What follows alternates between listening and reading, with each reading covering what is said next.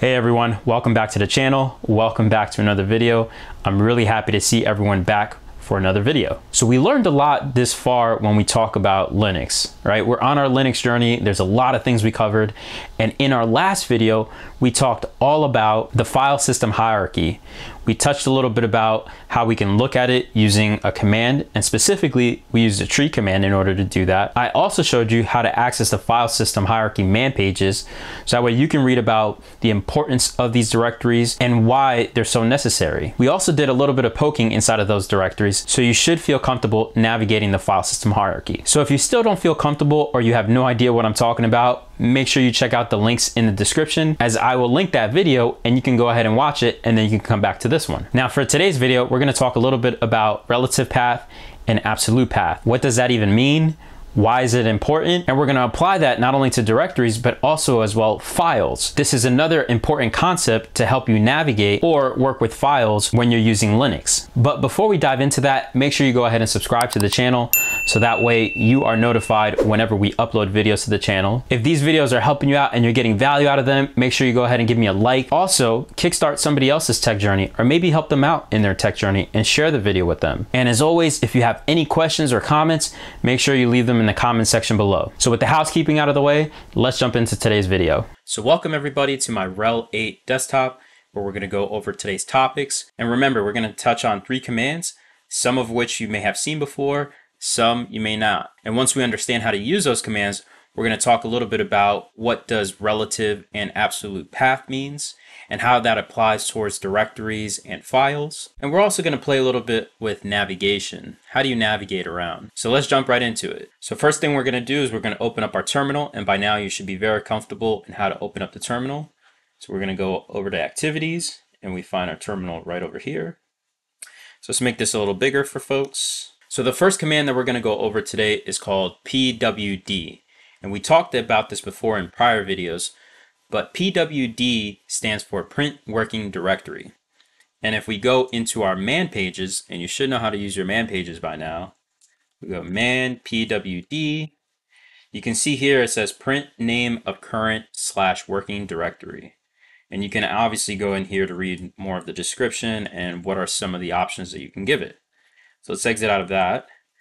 And so let's just type in pwd. And here is our working directory, meaning where we are right now in order to work. And so interestingly enough, /home/L Acosta, that is our path in order to get to our home directory. And the way the terminal is configured right now, you actually get your working directory in this last part over here of the terminal. That squiggly is actually representative of our home directory. And I'll point it out to you in the future when we change our directory, that you'll see that squiggly line change for our working directory as we move along the directory structure. So now that we know what the working directory is, meaning the directory in which we are working out of right now, how do we go about looking what's inside of the directory? And this command actually I've taught to you before, and it's called the ls command, or the list command. So let's take a quick look at the man page to see the ls command. So man ls. And as you can see here, it says list directory contents. And of course, there's a lot of options that you can give it in order to give you more information about the contents of a directory. So I'll leave that up to you in order to read. So let's go ahead and quit out of that. And let's just run the command real quick to take a look at what's inside of our home directory. So if I do ls, you can see here that I have some directories. I have some files, and remember in our last video we created the 3 files, which was the .pdf, the .sh, and the .txt. So now that you know how to list the contents of a directory, so that way you can peek at what's inside of it, the next question is, how do I start to navigate this file system hierarchy? And if you don't know what a file system hierarchy is, go ahead and watch our previous video in which we break that down.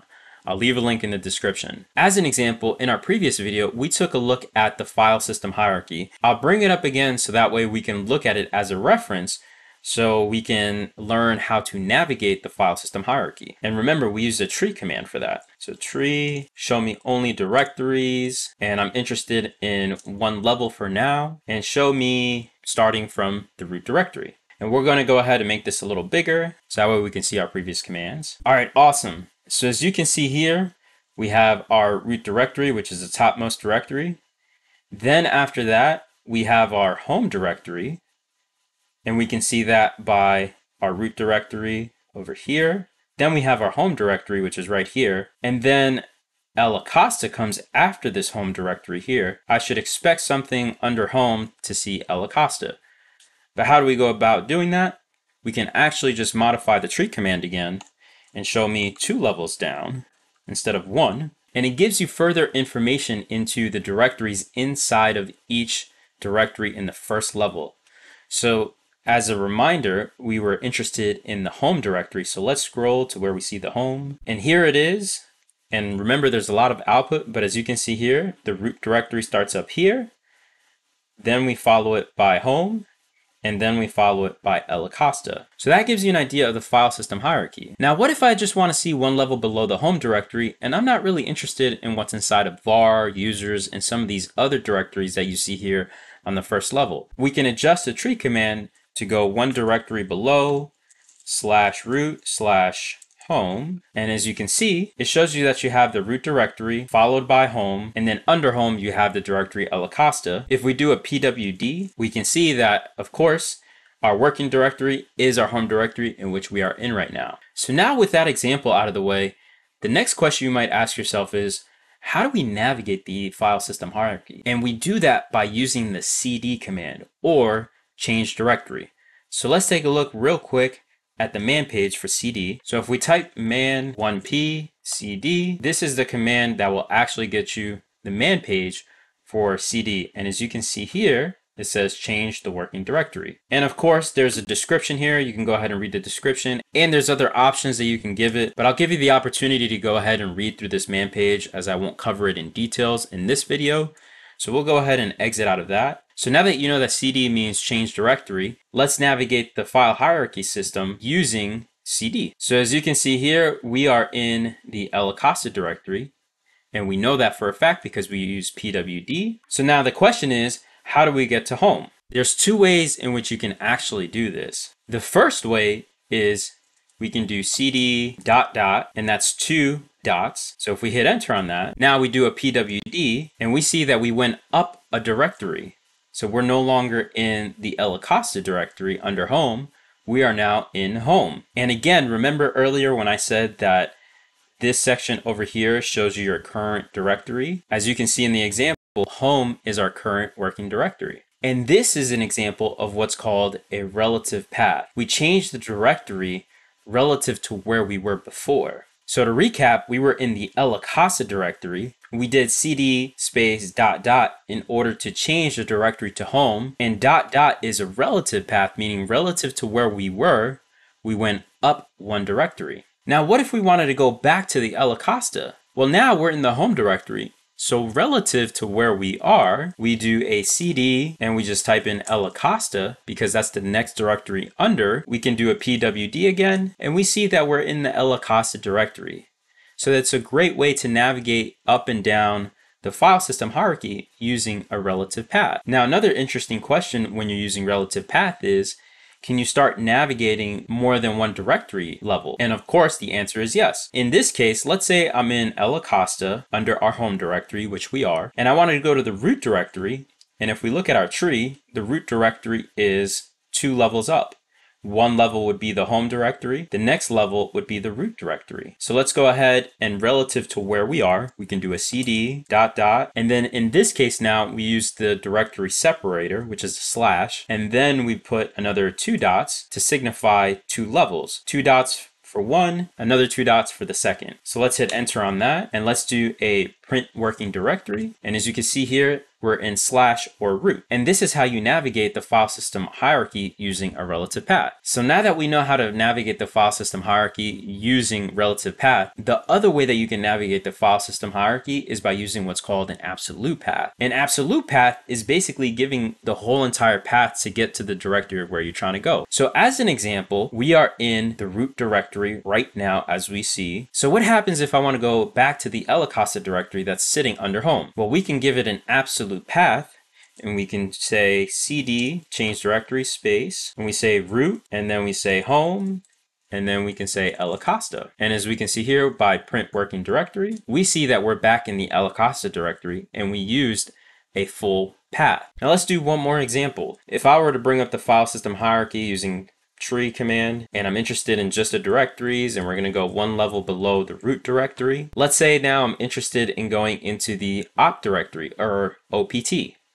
So we can do that by using the absolute path, and we do cd slash for root OPT, and we do a print working directory by pwd, and we can see that we gave it the absolute path, which is /opt. Now earlier when I showed you the relative path and we were navigating multiple directory levels, right? So we did 2 earlier. You can do the same thing over here as well with an absolute path. It's no different.